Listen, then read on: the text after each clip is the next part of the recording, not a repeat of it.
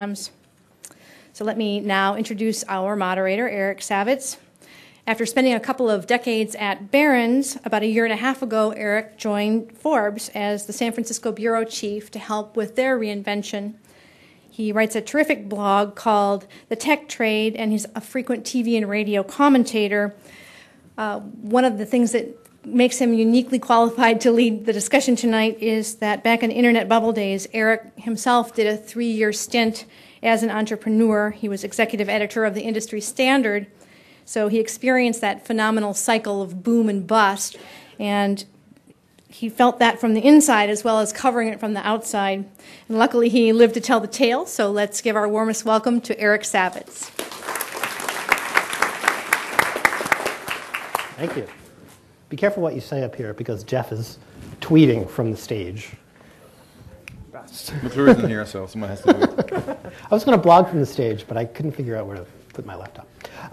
So thanks very much. So I'm going to ask our panelists to give us a few words each on who they are, what they do, and what their bias is a little bit on this topic of getting a running start for startups. Let's start at the end with Heidi. Oh, mean.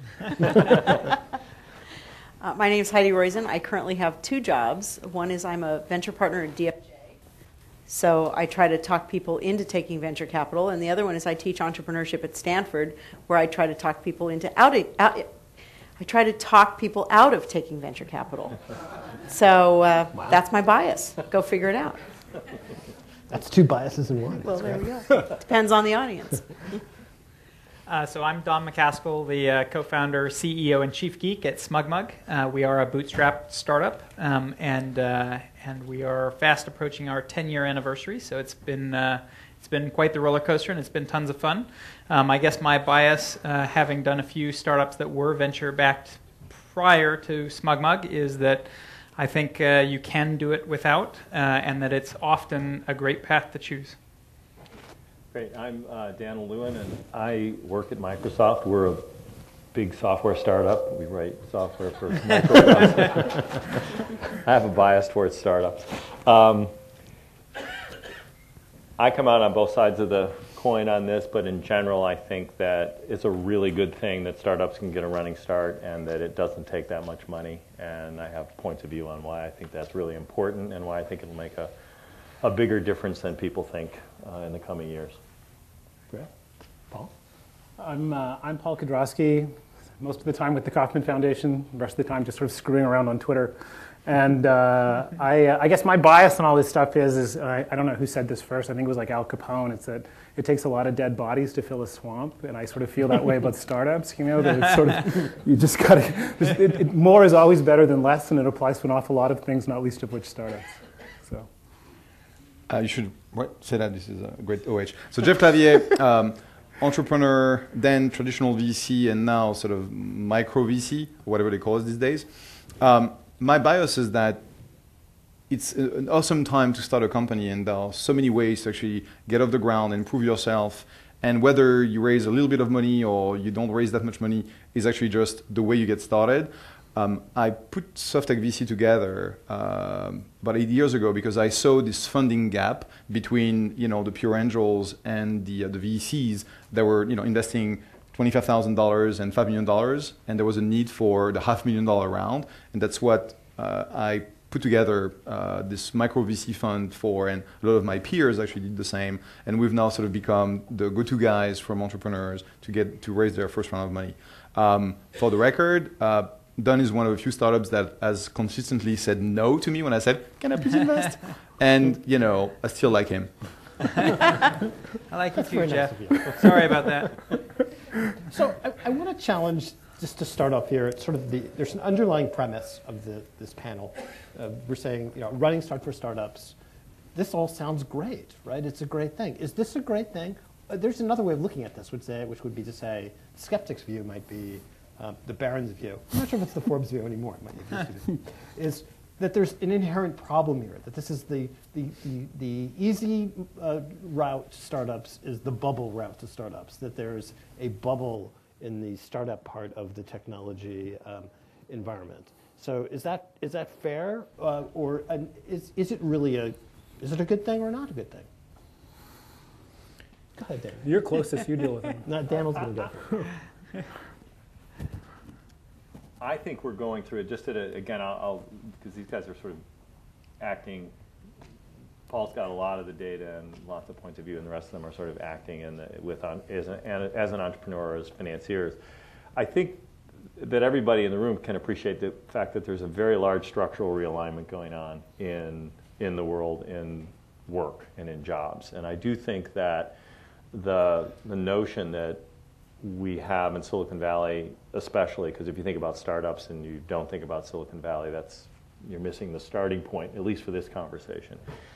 I think on a global basis that the notion of cloud services and connected devices, smart devices, is fundamental to realigning the way work is going to be done on all fronts. Mm-hmm. And it's not all pure tech, new algorithms, or just servicing what we think about as classic startups in Silicon Valley. I think it's really about a lot of new businesses being created, many of which will be small businesses, therefore startups, that will have a huge impact on a global basis over the next few years. So I'll sort of set that as a premise from the big company, the way we look at the world, where lots of small businesses using our technology is a really good thing. And many of them will be new companies because they'll be restructuring the economic impact of how they sell olive oil, if you will, by using the web. Right? So though, in a world in which there's a realignment, I just have to ask this. It's killing me. Yeah. If you're going to realign the world of work, isn't there a lot? Doesn't that imply, in a nice way of saying, tremendous collateral damage? Like yeah. That lots of people are going to lose huge jobs? failure. I think there'll be lots of failures and all that. Well, but beyond failures, I mean, I think there's ripples out into the... I don't know. I've been reading the news for the last 4 or 5 years. It looks like that's what's going on. Right. So yeah, a lot of collateral damage. I think that's true. Well, and I sort of think that's sort of healthy and a good thing. One of the things so it may be causing a bubble in terms of there seem to be a whole lot more startups out there, and they're getting more coverage and more awareness, and more people are getting a swing at the bat, so to speak, which I think is fabulous.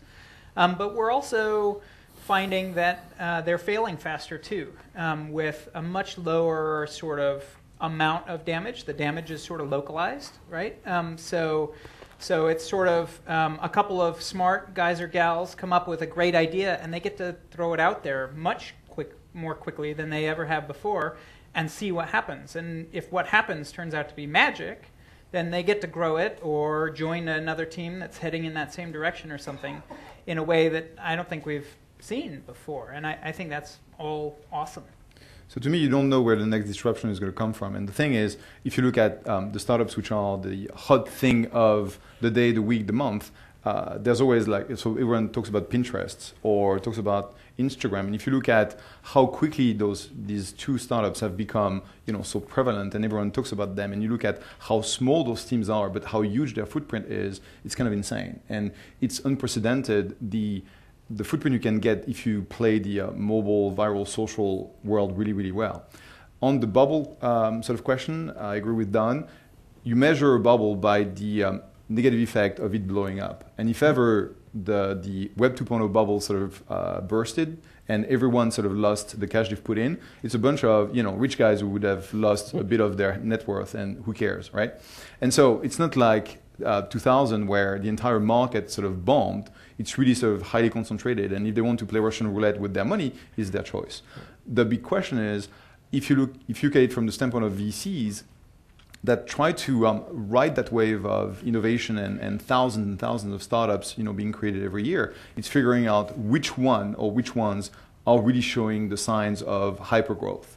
And this hypergrowth, which is obviously what we hope to find in the companies we invest, and we only do 20 investments a year, is really sort of that lever that gives you the feeling that you're in a rocket ship and you know where you're going to go or whether you're going to blow. But it's pretty fascinating. This is the part where I sort of I'll channel the spirit of Hans Rosling and do like a graph with my fingers. So the thing that I find really interesting about all this stuff is that, well, I'll put it in the form of a question. So over the last 15 years, what's happened to the amount of venture capital in the U.S. economy as a percentage of GDP. Anyone want to hazard a guess? So venture capital dollars in total as a percentage of U.S. GDP. In the last 15 years? Yeah, 15 years. So as we've gone through a full cycle, it's fallen off a bit. But what do you think? Anyone want to hazard a guess? What's it done? Dollars as a percentage. Yeah, that's right. So it's just it's sort of dollars allocated as a percentage of GDP. Let's leave aside whether they're productive dollars or not. So dollars as a percentage of GDP has almost gone up by 2.5. Not quite as high as total dollars under management in the venture industry, but as a percentage of GDP, which is a good way of kind of normalizing it, right? Because it's not enough to just know that the amount has grown. Well, you may not have noticed, but the U.S. is bigger too. So let's sort of start there, right? So that's kind of interesting. At the same time, what's happened to the number of entrepreneurship programs in the United States over the similar period? Over the same period in the United States, the number of entrepreneurship programs in this country has grown by roughly a factor of 6. So 6 times. Now let's leave aside what happens in accelerators and incubators and whateverators, everything else, right? It's gone up by a factor of 6. So those are all great things, right? And so it'd be driving a lot more entrepreneurial activity. So what's happened to the rate of company creation in the United States, okay, per capita, over that period? So we're going to normalize it against population, right? So this is my Roizen moment. And, and so what's happened to that over that period? The answer is, and it's one of the most bizarre things you'll see, and no one seems to ever want to talk about it, is it's actually declined as a percentage of GDP, or as on a per capita basis, which means that one of the most bizarre graphs that you can ever come up with if you want to piss off your favorite business academic is show that the growth of entrepreneurship programs in the United States is perfectly inversely correlated with the number of startups per capita we produce in the United States, which suggests that the fastest way to get more startups is to kill all the entrepreneurship programs. But obviously that doesn't make any sense. That can't possibly be true. But so the question you have to ask yourself is, if we're having this conversation as if this microcosm of bizarre behavior that is the Valley is somehow representative of the entire United States, and the reality is this country on a per capita basis produces fewer startups per capita than any time it has in the last 25 years. And so the question we should be asking ourselves is, why? Is that the right number? And if it's not, what can we do about it? And at Kauffman, we sort of posit that it's one of the problems is this great sucking sound from other sectors of the economy that yank some of the best and brightest off to create sort of weapons of mass financial destruction to screw us all up. And that's been a big part of the problem, that engineers and scientists wander off to do other things. One of the biggest recruiters at the peak of the financial bubble in 2005 at MIT was Wall Street. It wasn't Google, it wasn't Microsoft, it wasn't anyone else. You were competing against Goldman Sachs. And so this challenge, why is it that the rate of startup creation in the United States on a per capita basis has declined? And so I see everything that's going on right now in terms of driving more startup creation is entirely laudable, because it flies in, it really sort of tries to turn a curve around, this curve that's deeply troubling and has nothing to do with what's happening in the Bay Area in terms of the Pinterest of curling or something that's coming out next. But what's interesting is let Heidi jump in. I'm going to jump in here because I think this is the critical thing about where we are. And you asked the original question is, the fact that one can get a startup off the ground for so little money, is that a good thing or a bad thing? And I think that's a really good thing, right? Less money is wasted getting to a minimally viable product that you can go out and try.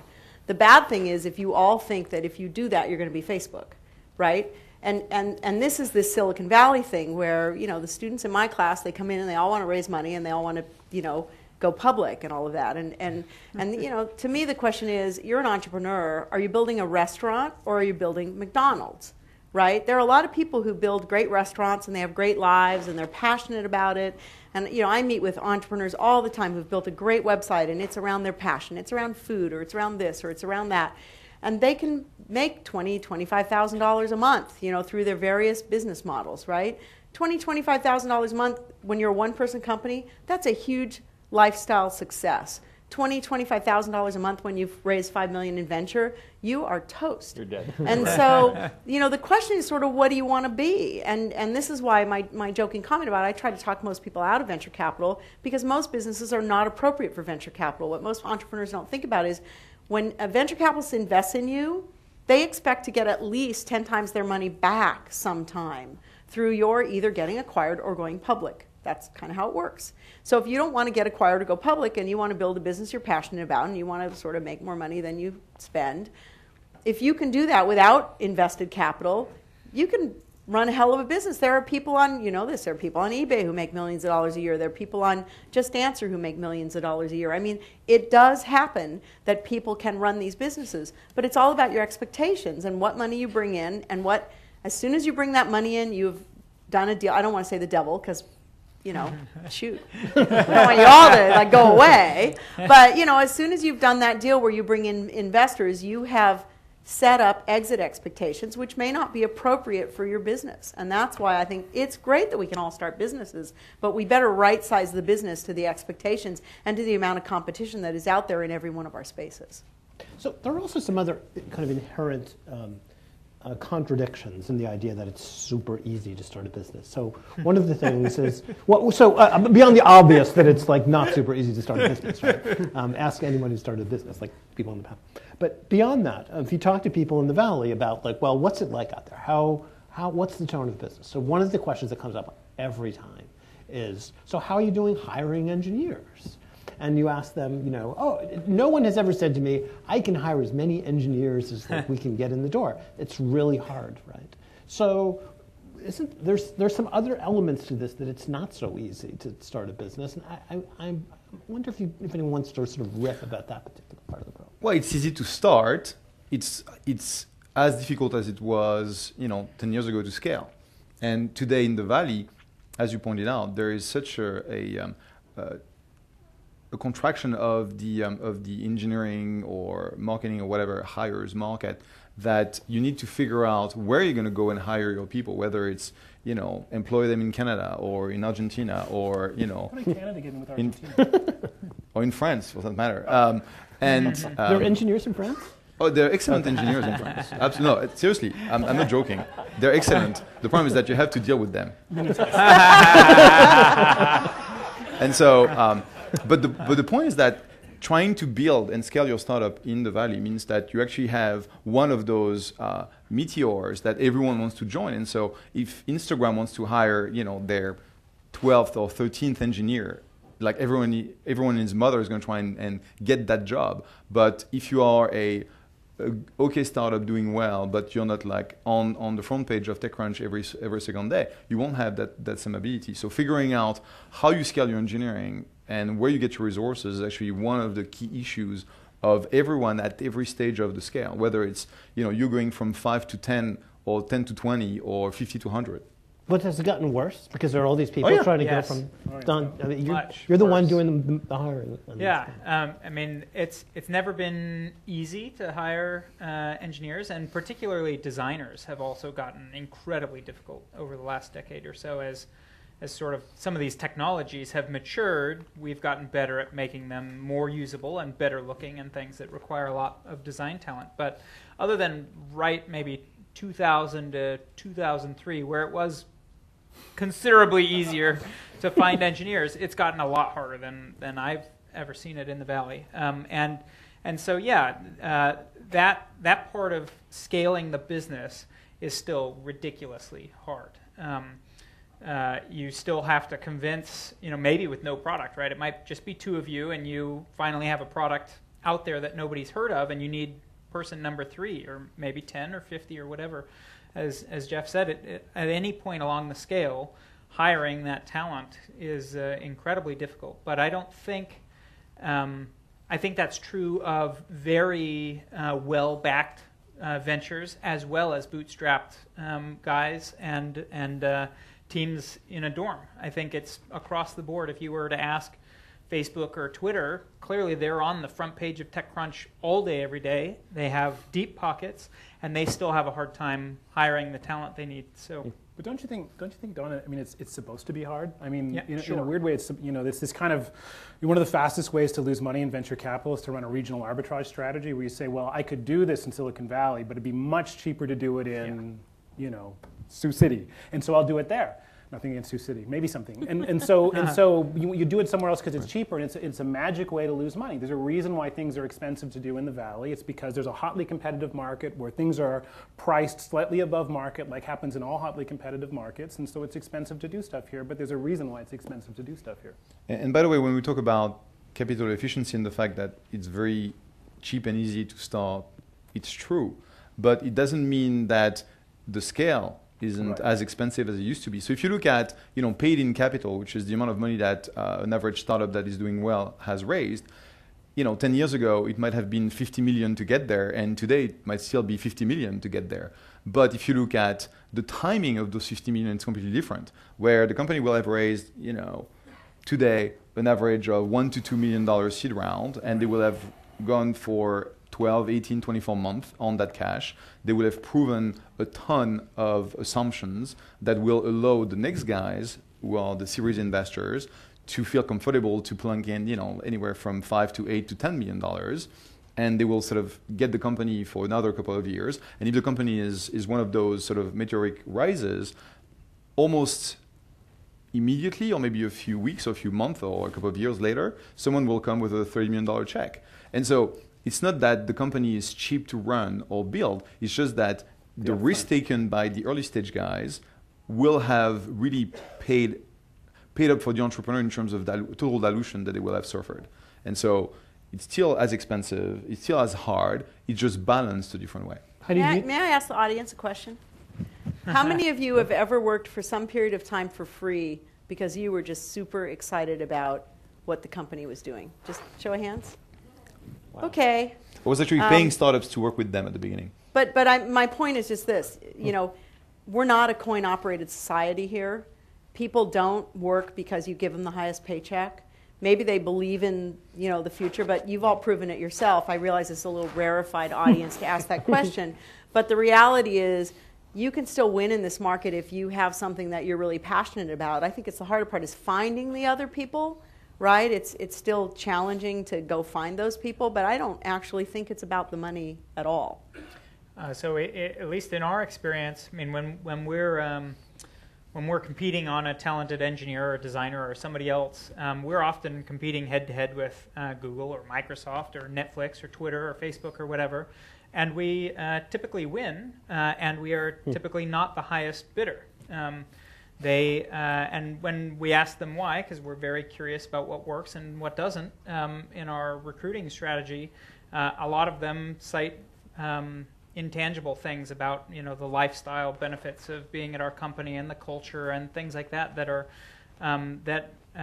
we didn't expect to find. We thought we were going to have to match or exceed whatever their highest offer was to get them, and sometimes we say, I'm sorry, that's too high, but there's all these other benefits and we hope you'll love to come work for us, and often they do.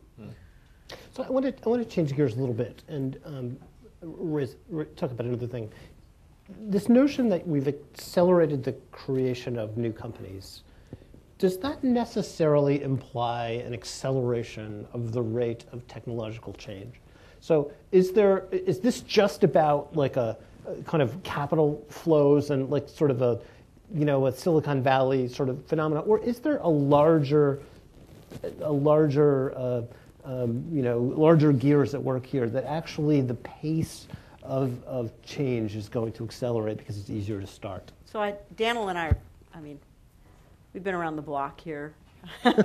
We could give tours around the block here, and he and I both remember the early days of the confluence of sort of the Mac and PostScript and the laser writer and then PageMaker and then what happened. And my argument would be over time, if we look back and we say, at any time there would be these technological innovations, and they would form this ecosystem that then you could have software innovations on top of it. So then there was this other, then IBM PC, and then there was the CD-ROM, and then there would be the graphical user interface, and there were things, and of course the whole time microprocessors, the network, microprocessors, Moore's Law and all that sort of stuff. The thing that spins my head right now is when you go say, what is the current, in the last 24 months, what has been the foundational technology that is doing that to where we get to go shop as investors? There's like 40 of them, right? There's the screen, and there's power, and there's geopresence, and there's mobile. And you guys can we can all rattle them off, right? But the amount of technological foundation on which you can build really interesting stuff, in my opinion, has gone up by like more than an order of magnitude. Yeah. And that's both exciting and also just really scary, right? Yeah, it's hard to keep track of it. I think Heidi's right in some respects. There's also this layer, maybe to your question, Eric, of user-generated content. There's, now that everybody's connected and it's about content, as opposed to the first phase of the industry that Heidi was referring to, was really everything was content-less. It was about automating rational tasks, right? Moving words around and numbers and pictures and what have you, and then printing them out on paper and what have you. And there were whole industries that were being dissolved and reformed into new business models. You know, and because Xerox envisioned most of it in the 70s, it just took 20 years to play out. But now, like Heidi says, every one of those things is being touched, whether it's what's going on in semiconductors, which is really fascinating, what's going on with antennas and batteries, and there's just so many different fronts, not the least of which is these new, you could call them lightweight startups in the sense that they happen quickly. So, but I kind Can I just jump in on this really quickly? I mean, it's a really, this whole question of the population of startups is a really interesting one, and I mean, if you go back, I mean, I like to sort of reframe and think about it in almost urbanism terms. You think about Jane Jacobs and sort of rethinking the nature of cities, and Ed Glaeser's great book, if you haven't read it, please read it, Triumph of the City, which is fabulous. And you know, one of the arguments that's implicit in Jacobs' work and explicit in Glaeser's stuff is this idea that neighborhoods are sort of the atomic unit of entrepreneurship, right? That this not just cities, but literally down at the level of neighborhoods. And why is that? Why are they the atomic unit of entrepreneurship? Why is it that entrepreneurship sort of flows out of these sorts of, you know, these neighborhoods? Well, it's not because they're lovely to look at. It's not because they have, you know, great brownstones or whatever else. It's because they're dense, right? Because they foment collisions and flux and all these things that happen when there's lots of, you know, bipedal apes wandering around and smashing into each other and saying, you know, this would be a great idea. Did you hear what this person over there is doing? How did they make that much money? I'm much smarter than they are. Right, all these sorts of things that happen whenever people start to collide in these sorts of dense neighborhoods. And so I think of startups, if you start to think of startups in those terms, right? Think of them in Jane Jacobs' terms and think of them in Ed Glaeser's terms, this kind of urbanism idea, that what we're really striving for is kind of an urbanism of entrepreneurship, right? Creating more density in terms of the likelihood of more collisions between companies, not just because they get better ideas, because then they say, oh, I'd rather be over here. But if you don't have that density, you don't have those collisions, entrepreneurship doesn't work, cities don't work. It's the same notion, right? It's this sort of, if you start distilling it down, that's really what's going on. And I would add, we've always sort of based innovation around technology innovation, and that's really what we used to mean. But I think that Apple has been an inspiration to show that design is actually a great vector of innovation. And today, if I look at a lot of the startups that come and visit us every day, design, user experience, marketing, business models are as important innovations as, you know, technological ones, depending as to where you look in the stack. And it's kind of interesting that when we spend an hour with an entrepreneur, we'll spend 2 or 3 minutes on the stack of technology that they use, because it's almost become irrelevant. Mm-hmm. What matters is user acquisition.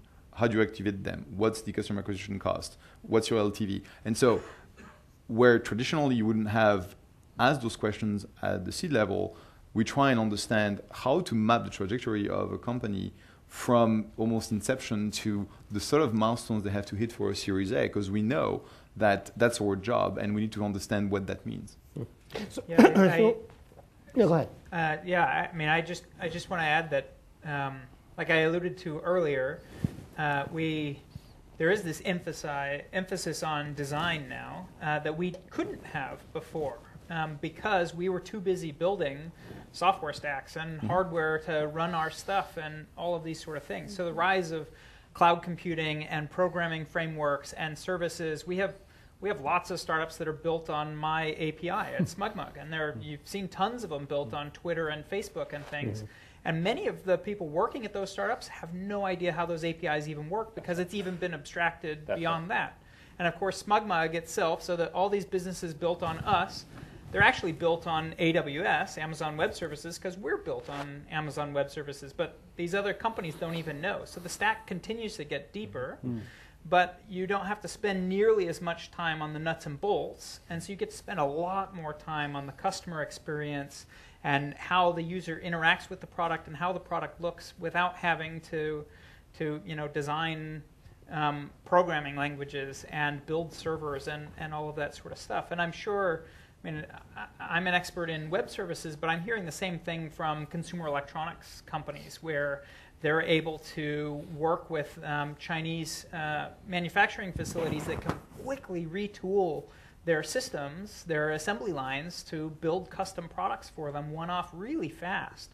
And I'm sure if we were to pick just about any other industry that's seeing sort of innovation and startup growth, they can point to other technological improvements that are along those same lines that just mean that a lot of the muck has been taken away. So that's fascinating because it gets to something I want to talk about, which is the kinds of companies we have been talking about mostly are the kinds of companies that they're software companies or they're software-driven companies, and they are relying on AWS or some other cloud-based services, and this whole set of amazing both hardware and software technologies have been developed that Heidi was talking about. But it raises interesting questions about can you apply that to pharmaceuticals, to the energy industry, to other parts of the economy outside of the 408 and 650? Like does this principle scale? Can you scale this way of creating businesses outside of the Bay Area?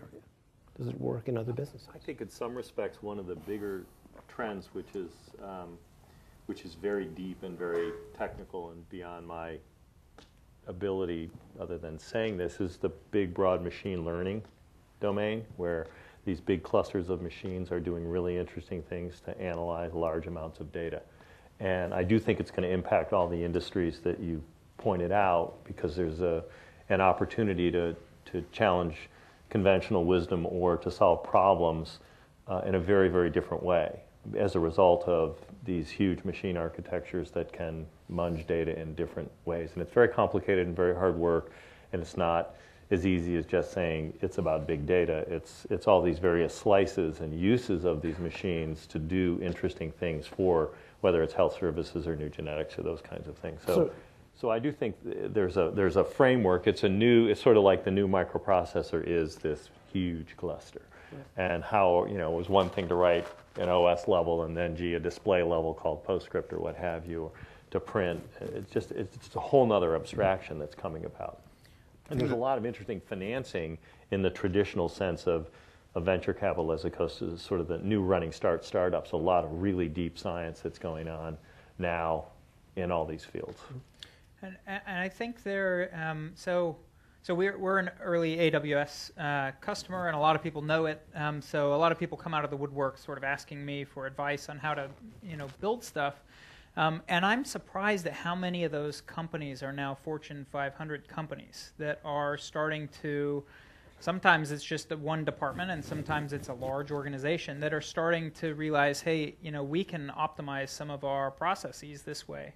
And you look at some of the consumer electronics companies that go, well, this is great. I don't have to build an embedded OS anymore because Android is open source. And so that saves me a ton of time. So while I don't have a lot of experience inside of those companies, you can see it leaking out around the edges that most businesses are built one way or the other on some form of software. And the fact that the software is getting both richer and more powerful and easier to use is one way or another going to transform those businesses, whether it's visible as an outsider or not. Well, and it's sort of a wrenching transformation. I mean, I was arguing with a friend of mine yesterday that we're talking about sort of Apple in 2011, and was there a better trade in a weird way? And it turned out, one of the best trades of 2011 was doing the reverse Apple trade, which was to say the Apple, we were sort of euphemistically calling the Apple Death Star trade, was where you go long Apple and short everyone Apple's killing. And, so which was Books A Million, which was RIM, which was this endless litany of companies, and including like, a Best Buy and others, who's increasingly turning into like, Amazon's best showroom or something. And so all of these companies, so this transformation is coming in first through that channel, right? So the channel of actual creative destruction. It works its way in through those markets that are most directly affected, both through products and services that can be sort of blown up by something like an Apple or an Amazon is doing. But then there's a secondary effect, because one of the most interesting things, and Jeff's closer to this than I am, but is that sort of the emergence of this whole class of new sort of micro online retailers who are doing subscription services and discounting services and all sorts of other things, where they're sort of blowing up the whole idea of what is it we sell and why do we sell it and how do we sell it, and they're doing it in much leaner and much more productive ways. There's a lower head count, and that's all got consequences. Without inventory. Right, without inventory, right? I mean, but so the transformation kind of happens in multiple ways, some of which may seem unpleasant, and others of which might seem wrenching. But it's working its way across, and it's working its way through pharma in much the same way, where You know, there's great examples of how people are just, new drugs are showing up in part because of latent facts, whether we had data about what was happening with this particular interaction in this market, and we had data about what was happening here, and the two never got pulled together. And as a colleague of mine at Kauffman, Sam Arbesman, there was a book coming out later this year called The Half-Life of Facts, which just talks to this issue about the remarkable things that are happening as sort of, you know, these sort of latent bits of data that we're discovering actually have to do with each other, finding each other, and transforming markets that have nothing to do with IT. Mm-hmm. And I think if you look at all the progress made in IT in terms of machine learning, as Daniel said, computer vision. I mean, Google has cars that drive themselves better than each of us will do. Lower. And if you've seen those tests of a car driving super fast around a racetrack, the car drives faster than even a pilot. Why? Because it just optimizes, it's computer driven and everything. It's just unbelievable. And you know, we sit back and say, yeah, you know, it's cool, it's Google, but it's actually freaking, you know, crazy that they actually do that. And soon, you know, we'll be able to text and email, you know, on 101 with the car just driving itself. Awesome. But you will probably not be driving at 200 miles an hour down 101. well, you know, you don't know because once Computer-generated The traffic network jams. doesn't work on 101. You can't get on. that's an issue. But you know, computer vision, machine learning, you know, 3D printing is just insane. If you have seen sort of 3D printers, understanding that you can suddenly just model something and then get it after just a few minutes or a few hours is crazy. And you can do that as well with, you know, genes or cells. And very soon, I mean, in 10 years, so in our lifetime, we'll have people actually 3D printing, you know, a new liver or a new esophagus. Sure. And then they will sort of, with your cells, which means that there won't be any rejection. And that will just happen. So, like, for example, one of my companies, DNA Nexus, is building the DNA analysis in the cloud, which is dropping the cost of a full DNA sequence analysis from $40,000 to eventually $10, which means that personalized medicine will happen in our lifetime, because once we've completely sequenced your genes, we know what sort of interactions there might be in terms of drugs, and you can get something which is completely personalized to your issues. Once again, all this progress is enabled by the fact that you have the infrastructure available that is the result of 10 or 20 years of, you know, research and cloud computing and putting all those things in the cloud, so the cost actually drops to a point where we can actually use it in our everyday lives. But infrastructure isn't evenly distributed, right? I mean, I think that's the thing you're driving at is, yes, there's a whole bunch of categories where you can be lean because you have all that software stack to build on and you have all that stuff that's already been done. But that's not happening. And you know, if you watch the trade press and you see that there have been a number of venture firms that have gotten out of life science, right? Because they've said, hey, you know, it takes too long, and we have this government intervention, and it's really expensive to create this stuff, so we're going to get out of that space. Not everything is lean, right? Not everything has infrastructure that's already there that one can build on. I think more and more of it's happening, but I don't think it just applies everywhere. I think some things are still, in some categories, if you're the entrepreneur, you have to raise a lot of money to get to square one, because these things are just expensive. I mean, has it changed, for example, in the case of your firm, Heidi, the things you're willing to invest in? Has it changed the universe of things that, say, make sense? Well, I mean, I think, again, it goes back to that thing at the end of the day, is venture capitalists are not philanthropists, and they're not entrepreneurs, sorry to say. They are investing money on other people's behalf, and those people expect to get multiples of it back, and you're ultimately judged by cash-on-cash return in most places. And so if you see that, you know, Joe down the street has been delivering outsized returns, and I would also argue that a lot of VCs look in the rearview mirror, right? So, oh, that stuff worked in the past, I'll go do that. And usually by the time you do that, you're also wrong. So no, I think that venture funds and a large fund like DFJ is very diverse, right? Because it has the capacity to look at doing, you know, I'll call them crazy ass deals, you know, but deals like Tesla, right? I mean, Tesla's kind of crazy ass deal, right? Crazy-ass so deals. That you don't build a new car with $150,000 and your friends doing, you know, a lean startup over the weekend, right? You just don't. So I think some of those things, you know, it remains to be seen where those investments are going to pay off. I'm thankful as a person who's going to benefit from some of these things that people are making these big bets. the vote is, I mean, in the recent environment, the liquidity that we're all salivating over has not, it's primarily been these other things, not necessarily these sort of big, deep, heavy tech bets. But your partners, to follow on that, Heidi, just for a second, excuse me, Don, your partners have invested quite heavily in nano and, and green and energy. Yeah, but energy real and low-level, interesting science stuff as well. And I think we don't want to forget about that at the core. It doesn't play so much to the theme of a running start, because some of these things take, it's a 10-year running start to a really huge opportunity.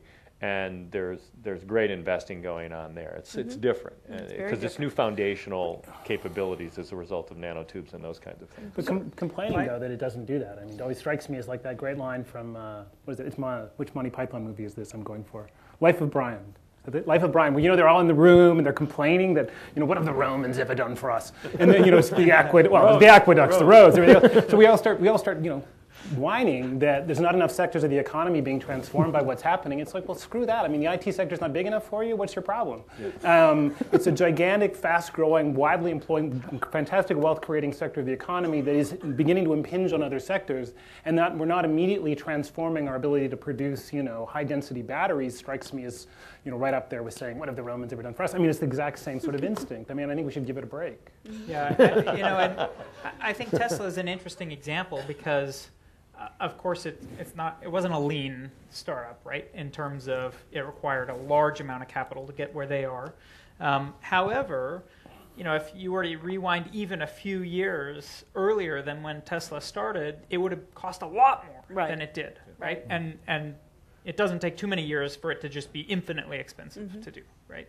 So Tesla, I think, happened to hit at exactly the right time with the right mix of technologies they could build on and technologies they could invent and the right people and all kind of, the mix is complex. But I think that they are, despite the large sounding number of zeros, relative to how difficult the problem they were solving is fairly lean. That's right, and the impact they will likely have with their batteries. I agree. So I want to touch, we're going to take questions in a few minutes, but before we do that, I want to raise another question, which is the impact on the venture business of this phenomenon of make it easier to get off the starting line and to be able to make progress with relatively small amounts of capital. Is this a good thing for your business, for the venture business? Paul, Heidi? Totally. I mean, it's like krill, right? I mean, I'm a whale. I like, the more krill, the more krill, the better. And someone's out there making krill. That's got to be good for me, krill. Right? So, I mean, to a degree, I like having, more. I mean, that's. We'll be having krill after the is that off color? Or no? There's Anne Windblad, who's a good friend of many of ours. Always had this expression. She used to say, "The customer bats last." And I think the interesting thing about being able to get something to minimal viability as a product is you get to go out there and see what customers really think, right? It used to be that you'd have to raise money and say, well, we can't actually touch a customer for 6 months or 12 months or whatever, right? But now the expectation is that you can have customers, next weekend. Now there's a little bit bad about that, right? Because there is sort of there's a right time, there's too early and there's, too late, and you got to be right on that. But I think that the bias, and I don't know yet whether there's a good bias or bad bias, is, the mantra of the VC today is, well, show me your metrics. Show me your metrics, right? Show me, if this thing's so good and you've been out there for, God, you've been in the App Store for a week? Well, where are your metrics, right? And so, where's your million users? Yeah, where are your million? Call me when you have 1 million users, right? Well, when I have 1 million users, I don't need you. So I think there is sort of this. There is a little bit of both a good and a bad thing about the fact that you can get out there and get going so quickly. There is this, I think, for the most part, false expectation. There are some companies that have been tremendously successful whose metrics kind of sucked at first. Right? And then there are some other companies whose metrics were awesome at first, and then they platformed because it turned out that there were just only so many people who liked that, and then that went away. So I don't know. I think it's kind of, it's an issue. Our metrics were terrible. We sold one account our first week. So we had killed ourselves to build the product. We thought we knew what the customer wanted, And we shipped it and then waited around for the signups to roll in, and we got just one that first Wow. week. Next week we got two, and things gradually picked up, but it was slow going. But we did. Yeah. We loved that we got that one customer. We swarmed all over that one customer. So, okay, what can we do better? You say, Mom! They got amazing service that first week. But coming back to the question, which is it good or bad for venture capital? I think the challenge of the VC market in the Valley and to some extent in other places has been that, if you look back 20, 30, 40 years ago, when I wasn't there, it was just a bunch of small funds that had a few millions of dollars under management that were just putting syndicates together because they couldn't get $1 million into a company without having 2 or 3 or 4 of them together. And as they became successful, they sort of started to raise larger amounts of money and larger funds, and the management fee started to kick in.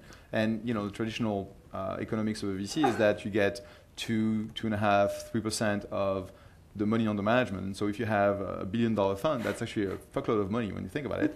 And so, you feel good. You don't need to really hustle for deals per se. Mm-hmm.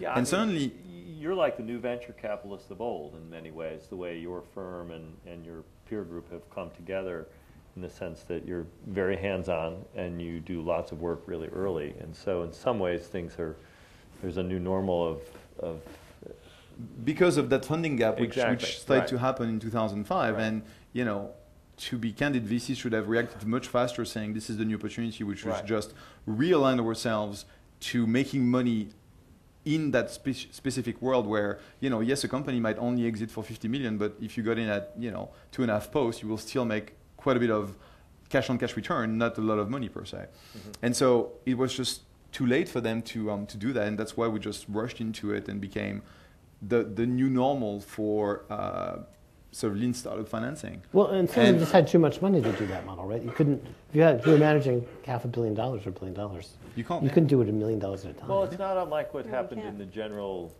tech industry. Is the early stage. Microsoft was a startup, Intuit was a startup. I mean, these companies got big, and then there's a gap, and then people swarm in and do other things in and around them, and the same thing happened in the venture business. So. But to your point about the amount of money that's still in the system, it's quite significant. So. No, it's still it's the old line. It takes 10 years to kill a venture fund, whether it succeeds or fails, right? I mean, and that's the trouble, right? Is so you're sort of the big slug of capital is working it through the python and is only finally coming out the other end right now in 2000. Or in what year is this? 2012. In 2012, yeah, the 99 funds. The funds that were like the 2000 funds and then the 2001, 2002 oops funds, where somebody said, "Oh crap, I committed to this," and so and now it's working its way out the other side, and now suddenly you're seeing this contraction that's been overdue for a decade. It's been obvious to all of us that it had to happen, but the reason why was that it's not a liquid market where you can just say, well, screw it, I'm going to sell my stock in those guys. Well, you don't get to do that unless you want to do it on the secondary market and take a 60% haircut, and so people hang on, and the fund has an existence much longer than makes economic sense, and so now we're sitting at the other end of that 10-year cycle, and it's finally possible to contract the industry back, bring it back to health. My concern with respect to the micro VC funds is that there's that, as most sort of venture guys will say, is that nobody raises a second seed fund, right? Either they fail, in which case they don't get to raise a second one, or they succeed, in which case they say, screw this is way too much work, I'm going to get $150 million and make some real money at this stuff.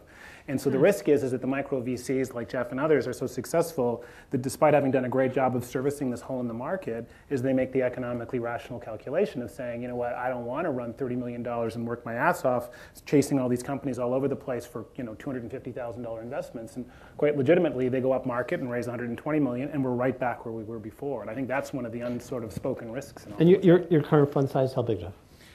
So it's 55. And how big was your last fund? 15. But and how big is your next fund? My guess is more or less same size.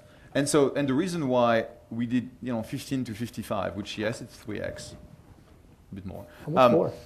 Is not because we wanted to make money on management fees. It's because when because we still don't make money on management fees. Although that's nice. Well, I do the math, right? And you have a structure. Anyway, the point is, when I raised SoftTech 2, which was a $15 million fund, I actually didn't want or wasn't planning to raise a fund per se. because we're back 2007. 2007 is when the VC start waking up to this seed opportunity and go, what the hell have we done to ourselves? We're no longer the go-to guys for the entrepreneurs. They are. And so they sort of try and figure out how to build their own seed programs and so on and so forth. And people sort of come to a few of us and say, hey, how about we give you money and you become our feeder. So you show us everything, and if we like a deal, we do it. If we don't like it, you show it to the others. And some have said yes, and some others have said, screw you. It still gave me the opportunity to raise a fund, and it wasn't sort of that I wanted to raise a fund. I raised the fund because I could. And I invested, in 65 companies, refining what that micro strategy really meant. And Fund 3 to me is the optimal, from my vantage point, the optimal implementation of micro VC strategy, which is you invest in about 60 companies over 3 years. You invest an average of $400K per company. You take 5 to 10% ownership, and then you have a lot of cash to actually pile in to invest in your winners, which, by the way, is exactly what VCs do. We just do it at a scale that really bodes well for the seed opportunity. And so unless someone can demonstrate to me, including myself, that the next fund should actually be much bigger because it makes sense, we won't do that. It's really about doing a well-sized fund every 3 years. Okay. Let's. So it was a long explanation. Let's take a couple of questions. Do we have a couple of mics floating around the room? And I was told let the people with the mics pick the question. So let's take the first one. Go ahead. So I'm not sure if the Jobs Act got passed, but how's that going to affect? You anticipated my next question. Yeah. Your industry. So we actually were very supportive of the Jobs Act, and we wrote an op-ed, 4 of us, True Ventures, SoftTech, First Round, and Foundry wrote an op-ed to really sort of push this one. The Jobs Act is 2 things. One is let go of us and let us build companies without the 500 shareholder sort of rule and limitations and everything. That's one thing. And sort of trying to push for small IPOs so we can actually get companies faster on the market, on the public market. That's one thing. And then the second is enable crowdfunding. And crowdfunding, to be really candid, is I don't think that crowdfunding is going to change anything to what we do, because the kinds of entrepreneurs who want to try and raise the capital from people like us because of the support and experience that they get will still do that. However, it will give the opportunity to people building a restaurant or opening a restaurant or doing other types of companies that are not venture scale. That's what Heidi was talking about at the beginning. Not venture scale, you will hear as an entrepreneur, hey, we don't think it's large enough or big enough. Then crowdfunding could actually be that initial funding option that will get you off the ground. So I think it's actually awesome. Any dissenters? Anybody think it's a bad thing? I don't think it's a bad thing, but I think I disagree slightly in that I think it has the. I think some founders will of high-tech startups may choose that route rather than going even to micro, whatever the term is for the super angels or micro VC or whatever, because we're essentially seeing some of that already on Kickstarter, and so if I thought I had a great idea and I knew I needed some capital to do it, and there was a Kickstarter-like approach to sort of getting my idea out and finding out if other people agreed, and if they agree, they could be investors. Man, I would consider that route. That seems like a very appealing route. So I generally think it's a good thing, but I have 2 fairly massive concerns. I mean, one is that, and it has to do with the nature of the investing marketplace, and is that there's only really one country in the world that sort of fully democratized seed stage financing over the last 25, 30 years. Anyone take a shot at it? Who did that? It's the Great White North. The Great White North. Those kids up in Canada. So the Canadians did, circa 1984-85. They introduced this idea of labor-sponsored venture capital funds, which were a direct, tax-advantaged, democratized seed financing of early-stage companies. You could literally take a chunk of your paycheck and have it flow directly into these seed financing entities that, in turn, in theory, funded the marketplace. So what happened in Canada? As an LP friend of mine likes to say, I haven't looked since Nortel and RIM, what have I missed? And the answer is nothing, right? And so in terms of big major successes, and that's a real problem. And it's a problem in particular because what happened in the marketplace is this incredible explosion in early stage capital. Who did it really crush out of the marketplace? It completely mispriced early stage risk.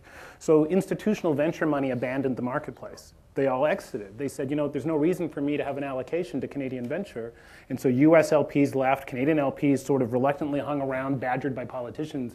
And so they stayed in for a while. But the reality was the returns were no longer competitive on the market, in large part because of this massive flood of money in through this channel of retail investors who said, wouldn't this be cool to fund the next Microsoft? And so all the money came flowing in. So the risk in this model is it really depends on what the SEC decides with respect, because we're still in the early stages of fleshing it out, of what kind of vehicles get created to sort of institutionalize the flow of money. Is it ETFs or is it Kickstarter? I mean, what is it? What does it look like? As someone who lived through, wrote about the ugliest of the penny stock sort of scandal days, which coincided with some of what was going on in Canada, by the way. There was a lot of cross-border transactions going on. House Street, baby. And House Street, exactly. And some of it ended up in Salt Lake City and Denver and Palm Beach. So to me, it feels a little bit like the Scam Artist Support Act of 2012. It feels like a little bit like you're creating opportunity here for people to take huge advantage,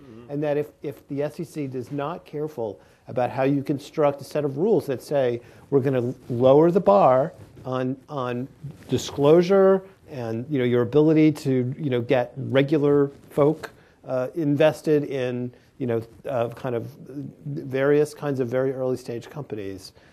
Ooh, it just gives me the willies a little bit about that. So I think there are two interesting things here that are, so, I mean, we've been talking about it now for an hour or something. There's a very different sort of capital barrier to entry than there was in the mid-90s and, with the Canada thing. So I think that's one important change with trying it here in the U.S. And I think the other important thing is services like Kickstarter, right? So this has, I'm positive some scam artists are going to get away with millions, and it's going to happen.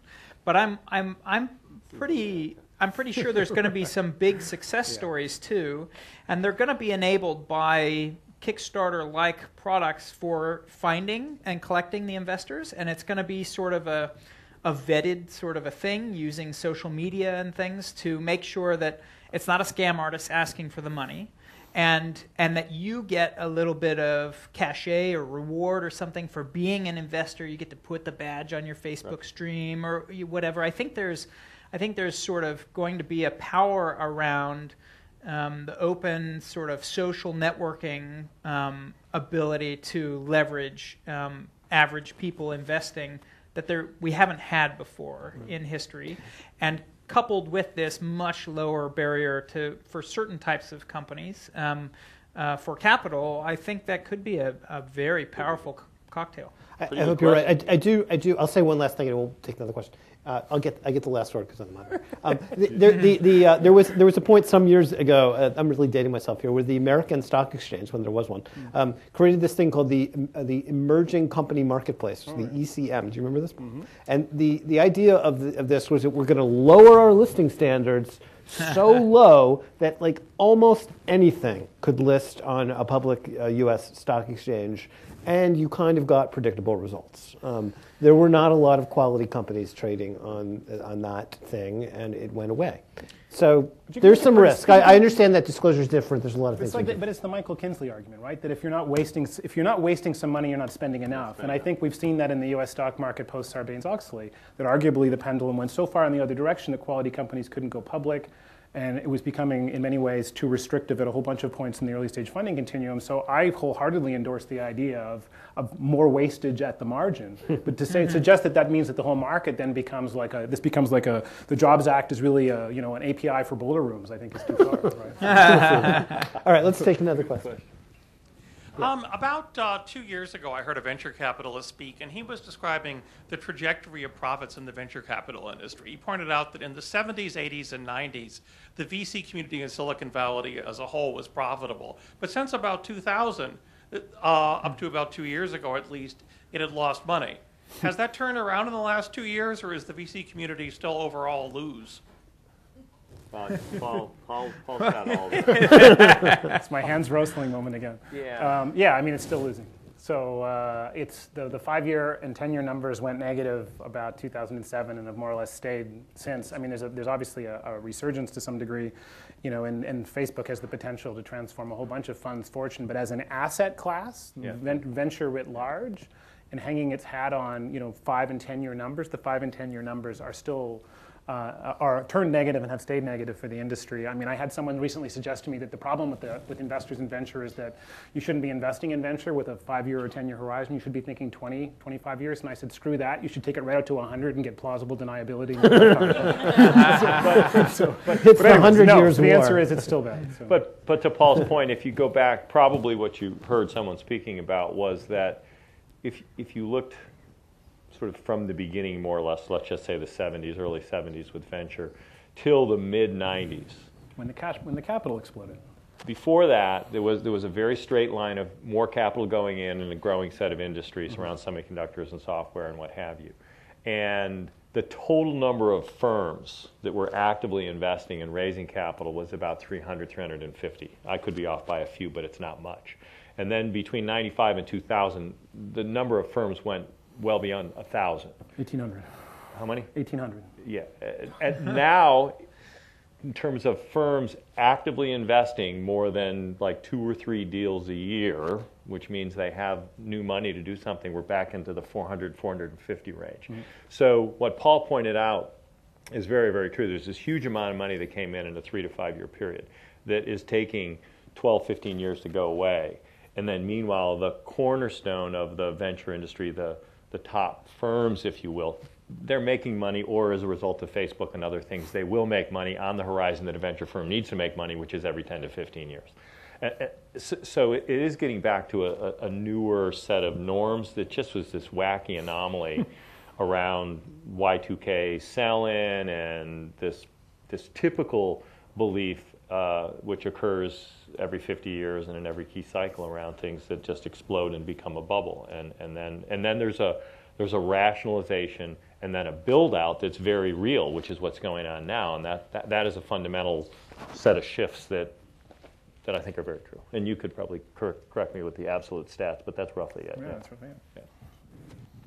Next question. Yeah, there have been a couple, over time there have been interesting technologies or capabilities that have given startups a big boost. AWS was one, open source was another. There have been other things, like Mechanical Turk, which open up interesting possibilities. What are the things that people in a room should be thinking about that aren't widely known yet that would give startups a running start? If we knew that. Would you invest in this You should be research? presiding some, right? Your little startup program, BizSpark, right? Sure. I was giving you a platform there, Daniel, but there's more. Well, You should do with BizSpark. It's an awesome program. No, it's for real. I think it's really understanding the stack really, really well. And yes, AWS and EC2 are here, but you have a bunch of other layers of technology which have been built on top, which you need to know so that you never reinvent the wheel. And if ever you have to reinvent a part of the wheel, you contribute that part back to the open source community so that everyone can leverage it and you no longer have to build infrastructure unless it's really your business. And so it's really have technologists who are really strong at architecting and really leverage at the maximum everything which is out there. And so people are really sort of building those patchworks of technology which 10, 15 years ago would have been absolutely frightening in terms of dependencies and everything. But today, somehow, this is actually the way to build a startup. I think there's a layering process, to sort of you alluded to it earlier, in various ways. And you could think about it relative to the first sort of disruption that occurred with the microprocessor and general purpose operating systems.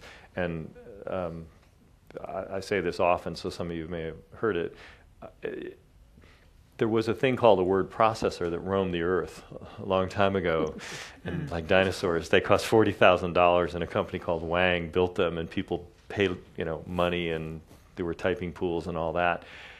And then there was this floppy disk that came along that had a word processor on it. And gee, then there was a market for spell checkers, and people used to buy spell checkers. And eventually there's this layering process. So I do think in these new architectures, the web services, and what Amazon is sort of certainly the front runner on that, and Microsoft, we're doing a lot in that area as well. These big distributed machine architectures are being built. There will be some fascinating new layers that emerge, and there are some really smart people attacking those layers. And some of them will stand alone and be an interesting thing, and some of them will just get consolidated into the stack like they typically do, and the stack will be, you know, a layer of capability that'll be broadly used horizontally in the enterprise for Salesforce automation at the point of sale that amortizes all the back end, you know, ERP and customer record systems that the multinationals have, and you know, what deal are you able to produce in the moment because you're physically in a location that the system knows is okay, you know, for at a moment in time during the quarter, and you've got a policy set. So there's all these things are going to happen, but it's policy and new layers of system architecture that I think really deep enterprise capable entrepreneurs are going to go build. I think there's a whole layer of stuff that's going to come back there, and then there's a lot of the social stuff that just is what we all see right now. But I think we're going to go right back into the core of really deep science and interesting enterprise stuff, because there's way too much money in that system that's not being efficiently deployed with the way the systems are crafted today. I want to answer your question with another question, though, for y'all to think of. I don't know the answer, but I'll tell you something I think you should all be looking at, and I know it's something that we look at and our entrepreneurs look at, is entrepreneurs, especially in Silicon Valley, think that all the innovation happens in technology and forget about everything else. And some of the most interesting innovation that happens not here is around channel marketing, Salesforce, business model, other stuff.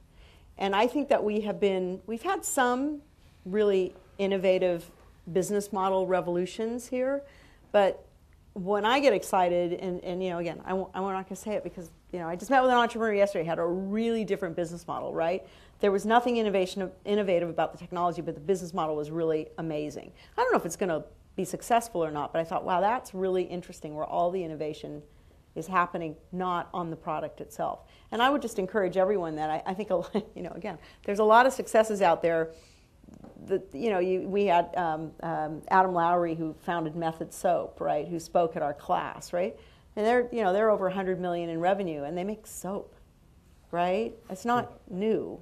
But it was everything else they did around how they did that, right? And I think it's always astounding to my students that you could like build a $100 million business. Oh, by the way, in the last 10 years or so, making like soap. And I have friends who have innovated in popcorn and other things, right? Where you're like, you got to be kidding me. And they build these hundreds of millions in revenue companies because they thought differently about customer and customer acquisition and business model. And I would just encourage. I think that's what I'm looking forward to is like 5 years from now I'm going to go, God, why didn't I think of that? Like, because that was, I'm an English major. I could have thought of that. I can't code, but I should have thought of that. So I think there's a lot going on in that space. Yeah, I just to add to what everybody has said, I think one of the things we've over time gotten good at asking ourselves is when we come across some new thing that our business has to do, is I wonder if we really need to build or buy that, or if somebody's already done it. And so, AWS and cloud computing gets all the headlines, but there are thousands of other services that are very vertical and solve tons and tons of things that especially a startup needs, but even fairly large businesses. So we sell prints and gifts in lots of places all over the world and all over the U.S., and it turns out that every state and even some counties have wildly different sales tax laws, and so it's a real headache to figure all this stuff out, right? Especially if you're two guys in a dorm. Turns out there's a web service for that will just you just tell them the zip code and of where the purchasee and the purchaser are, and they just give you the tax rate back, and you can do that. And same thing for HR services and customer relationship and all these things that aren't considered high tech, but they're a necessity for building a business.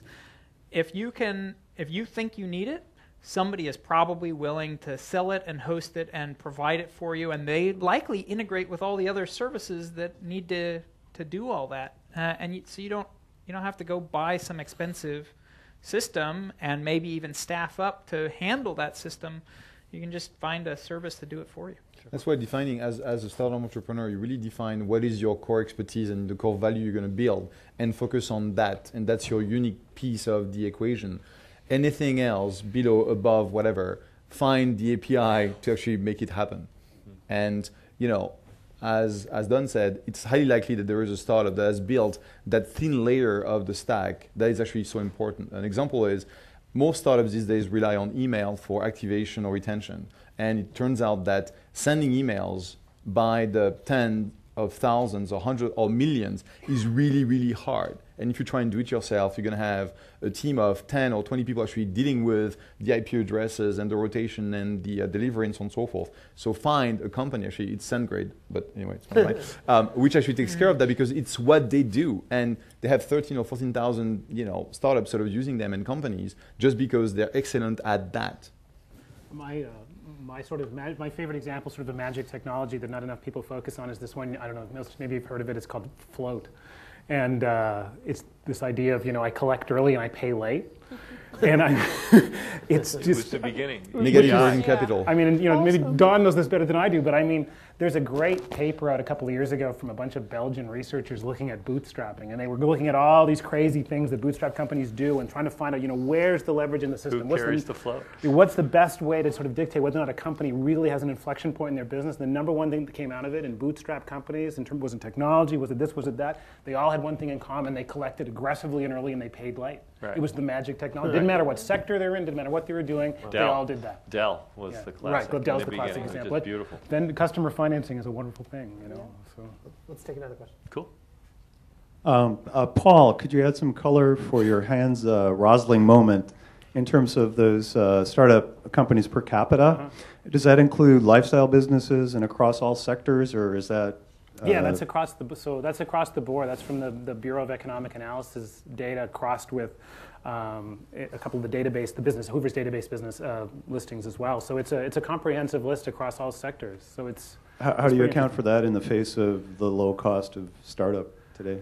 Well, it's because we're seeing things through the lens of what we see here in the Bay Area, right? I mean, the preponderance of companies created in the United States have absolutely nothing to do with what happens in the Bay Area, right? It's dry cleaners, it's florists, it's all these other... 600,000 or 700,000 a year in any given year. Right, it's service businesses, right? And even among the fastest growing companies in the United States, say you take the Inc. 500 list as an example, only about 14% of those companies take any kind of institutional money from anybody. So even among the fastest growing companies, they're not disproportionately represented by companies that take external capital. So when you start going down and funneling your way down, what you realize fairly quickly is that in some senses it should be utterly unsurprising that the preponderance of companies are doing things that for the most part aren't very related to what happens into the sorts of things that we talk about, and as a result are only slowly being affected. But having said that, they are now being affected. I mean, you look at the retail industry is a great example. It's incredibly productive, but hasn't added in terms of the total sort of dollars per square foot in the United States in commercial real estate, we haven't added square feet in 12 years, and it's not just because of the real estate crash. It's because so much of it has moved online and is increasingly doing that. So one thing about that, Paul, is that that data about the reduction in new company creation was thrown around a lot by Steve Case and other people who are big supporters of the Jobs Act. Yeah. And I wonder if one is actually going to impact the other. So aside from the particular merits of the Jobs Act or Scam Creation Act, whatever. I wonder if that actually is really getting to that problem, whether that some of the aspects of that law will in fact lead to more company creation. That's back to what have the Romans ever done for us again? I mean, so it's this thing that I guess so. Well, I mean, it's just that's supposed to be one of the... No, it is. But my point is that you have to start somewhere. And when you create these kind of absolutist goals where you say, unless we can truly move the needle this much, I don't want to move it this much.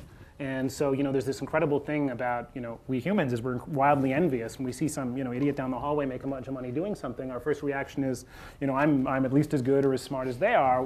This could have been me. And so we go out and we do things, we imitate and we mimic. And so seeing examples around us of people be successful, on a small scale, can move the needle in a huge way, even if not directly through those programs. Next question. Hi. Very quick question about how you think about overseas markets. Do we even think of markets as being overseas now, given that technologies are so widely distributed and social and mobile is driving so much of customer acquisition? We certainly, I mean, we see things everywhere because of the scale of our business. And so there is an immense amount of activity everywhere locally. And I would say it's, whether it's your favorite Friedman thing about the world being flat or just the rise of others, but there are smart people everywhere. In virtually every country in the world, there is a top of the pyramid. There's money. And they all want to create jobs. And there are, in many parts of the world, this huge percentage of the population under the age of 30, which means they're hungry and they're going to have kids. And so there's a huge shift in sort of this indigenous innovation, if you will, taking to the extreme. If you think about China as a unique market and a special case, there's a lot of internal entrepreneurism and innovation going on in every country in the world. And we see it across the board, and we're invested in it in terms of coalescing the communities and teaching best practices as best we can, where we have permission to add value, which is typically with software platforms and tools and training and things like that. And then the others around the table are trying to recreate this unique phenomenon, but the key point is no one will be like Silicon Valley. They need to be like themselves and capitalize on their own strengths. And so we spend a lot of time on those issues, again, everywhere locally. So I'm curious, from Jeff's point of view and from Heidi's, about whether are they looking outside the valley? Well, DFJ is a special case in terms of venture firms, I would say. DFJ has had an amazing track record of, Estonia and China and, some of their biggest deals are Skype and Baidu. And so absolutely. And they've built, I think Tim Draper was very foresightful in building the DFJ affiliate funds to be able to surface deals from all over the place. That said, it's really hard to do an early stage deal really far away, right? Yeah, I think that the challenge for us is really, we invest roughly 80% of what we do in the Valley, 10% in New York, and for us New York is now sort of a suburb of the Valley, sort of. We do quite a bit of SoCal, we do Boulder, and we've started to look at some genuinely interesting European opportunities that have a pan-European sort of ambition. So a lot of European entrepreneurs will start with their countries and then potentially go to the next one and so on and so forth. So they rarely sort of have this notion of I'm going to own Europe, which is a pretty freaking big market if you succeed. And things that we think have the potential to scale. But it's impossible for us to, lead around or participate to the day-to-day operations of the company. So what we do is we play the US cousin sort of side of the syndicate, where we help build a very strong local syndicate in their country, often involving some of the funds in Europe, in London, because this is where you have sort of the real cachet and expertise in European venture capital. And then our anticipation is that they will be able to raise money here, and this is where we'll help. And recently, one of our companies, Songcake, after raising seed money from us and a few friends in London, raised their Series A from Index and raised the Series B from Sequoia. And that was sort of a $10 million round that Sequoia was very excited about putting together, which is pretty rare. And so those are models that will be open to look into, but if you look at 60-ish companies in every fund, we'll do 3 potentially. But I want to throw something else out here because I think this is important for all of us who are homeowners in Silicon Valley, and we think about things like, are we like Toast in the future because it's all global and all these great entrepreneurs. First of all, the percentage of venture capital, at least as a percentage of the U.S., and I believe it's a percentage of the world, right, into Silicon Valley has actually gone up as a percentage, right? More venture as a percent of the total venture invested is coming here. Second thing is, I'll tell you, because I see them all the time, right? I teach at Stanford in the engineering department. It's like the UN in there, right? And you know where those students want to go when they graduate? Here. They're here for a reason. They come here for a reason. A number of companies, I have little companies find me all the time. This company I'm working with right now, the founders started a successful company in Europe. They are in their 20s, and they came here because they said, we want to do something even bigger. And they are all, trying to get visas so they can be here. And not only did they come, but they brought $3 million of their own money to invest in our economy, hiring people to be here. So I think there is still this incredible thing, and I think all of us, as I think people who are invested, at least in some point, in the success of Silicon Valley, we have this really incredible machine that we've built here. And, you know, as somebody said to me once, you know, the thing that the U.S. is the most innovative about is immigration, right? That's what we've been in the past. That's what this country is built on. I know I'm the first U.S.-born citizen in my family. So we should be really careful about that. And I know, you know, I mean, everybody here has worked on policy to make sure that we keep those best and brightest and we attract them here and we open them with welcome arms. And that's been a super problem here. And I can tell you, these are the people I'm dealing with. Some of these people, you would love to work with these people. And they are literally being turned back, right, at the airport and sent home. And Jobs Act has gone through, great, but the next one we need to get through is Startup Visa, which is an initiative we've worked for 3 years. No-brainer for sure. Yeah, which is basically saying any entrepreneur, you know, any country, sort of religion, whatever, it doesn't matter. If they get startup financing from a set of accredited investors, typically people like us, then they will get, you know, visas and green cards that allows them to stay in the U.S. and create jobs in the U.S. And unfortunately, whilst everyone agrees in the House, everywhere, that this is good, we sort of stuck with a comprehensive reform of the immigration policy, which means, you know, forget it for 10 years. Because they take those 50 to 100,000 visas for entrepreneurs and they stuck them with the 10 million, you know, people who don't have papers, and they say, well, we have to deal with this and that at the same time, which doesn't make any sense. I like the concept of like let 1,000 flowers bloom as long as the flowers are near an exit of 101. So let's say we've got time for like one more question. Let's go in the back. So Heidi, you mentioned about like 40 fundamentals that have come up, and now you have more fundamentals that you can grow your market in. But do you think, are they all solid in their backings, or do they all come down to too big, maybe social and mobile as the big fundamentals, and everything else is just a breakdown of those two major ones? Well, I don't know, because my view of the entire world of technology is, you know, this big, right? It's the things that I focus on. And because I focus on things that are consumer facing, I tend to see those things that are consumer facing. But for example, I'm on the board of a company called Prism. They're using lasers to excite phosphor to make a new kind of television that, you know, operates on 20% of the power of regular TV and emits no heat. So it has this amazing advantage. You know, that's a big science project. That costs a lot of money, and that's really breakthrough patented technology. I don't know, where's that going to end up? How's that going to work? That's not social, it's not mobile, it's not built. They had to go deep science for a long time and spend a lot of money to create that. And I'm sure I'm just one example with one company. I think there's a lot of that going on. I just think that it's not as accessible. You know, and I think this is a little bit the challenge, is that we're all consumers of this kind of technology. So the things we tend to think about and see are the things we're using, or maybe our kids are using, or, you know, whatever. But there's a lot of other stuff going on that's being enabled by some of the same basic R&D and basic technology breakthroughs that we're just not exposed to yet. So I do believe there's a lot more out there. I just don't think it's as exposed as, you know, social, mobile type We should stuff. ask Eric the question. It's just certainly generally not covered in the current popular press. There's just a huge amount of interesting stuff going on, though, to Heidi's point.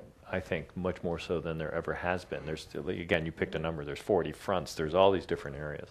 It's very different. Probably bigger than 40. Pick a number. Yeah. It's just Well, that a a lot big of number. a lot What of it just happens, isn't immediately tangible, right? Right. So Right. you can't read an article or see a news report or something about it and go and play with it like you can about something that's on Best Buy or in the App Store or at a URL. Right. Well, and I think what tends to happen a little bit is when you slap a big label on something that says social, mobile, local, you know, big data, cloud, right? That's everything there is, right? So, but like underneath that, there's like a zillion individual. You know, where did those come from? Well, they're built on a set of technologies, whether it's, you know, wireless connectivity in this whole area of, you know, telecommunications infrastructure, or particular kinds of, you know, even things like, you know, GPS technology and doing, presence and all those kinds of things. There's a zillion. I don't know what the right number is. There is no right number. A zillion. But there's a zillion. Yeah, maybe 2 zillion. I'm not sure. Maybe it's a gazillion. but there's a lot of those things, and it gets a little glossed over sometimes with the desire to put a big label on everything. Yeah. But Jeff, you wanted to... Yeah, I think there lies sort of the challenge for entrepreneurs is that it's so easy to start something that sometimes it's easy to forget the concept of significance and whether you really try and make the world a better place or change the world or have this really real disruption that you work on. And sometimes we see awesome teams building fantastic things in the photo sharing space. And it's like, oh, you got to be fucking kidding me. Just apply your smarts to something that actually matters. Because at the end of the day, no, seriously, it's like you see people. That's what he's saying. And I'm not, taking revenge on because he's done it, he's proven it. Go do something else, right? That sounds like great advice. just leave those guys alone. But seriously, there are a ton of things to be invented. So when you think about, is what I'm building sort of really significantly different? It's not about being 10%, 20% better. It's 1,000% better or completely disruptive to a market economy that creates eventually new wealth or a new set of economics. So to us, it's really a question of, well, is this thing going to move the needle or not? And it's not talking about us, but is it important? Is it fundamentally something that we would appreciate to try and fund, even if it's very risky because it can make a difference? And we try and really sort of have a portion of the portfolio be sort of a few crazy investments that will most likely fail. But if they don't, like, I was showing Eric or the Fitbit, which is this sort of next generation protometer, which I funded back in 2008, but it was my first attempt at capital efficient hardware. And, Here, I have one on. Awesome. And so, and the thing is, if you have the Fitbit, you will actually be compelled to actually do more exercise and all your sort of personal metrics will improve. But anyway, the point is, it was a crazy investment which has handsomely paid out to date. And that's the one sort of things that I think people sort of should try and do more of than trying to do, the next photo sharing startups. Well, Amen. No, go ahead. Go ahead, Don. No, I mean, I think I completely agree, especially about the don't do a photo sharing startup. Well, as somebody once said, here's to the crazy ones, right? There you go. And I think we're about out of time. Right. Karen,